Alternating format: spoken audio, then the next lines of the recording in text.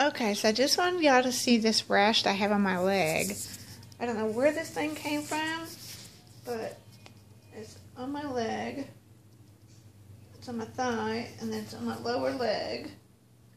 I don't know where it came from, what's causing it, or what. But it's just really weird. So, anyway. But that is my rash. It was itching yesterday, but it doesn't itch right now. So it's getting better. And it was kind of whelped up a little bit yesterday, but it's not so whelped up yet today. So it feels better today. Anyway, so I don't know where that came from. If you know what it is, please tell me in the comment box down below. I would appreciate it. I just put some itch relief stuff on it yesterday. So anyway, alright, well, just want y'all to see that, so it's so weird.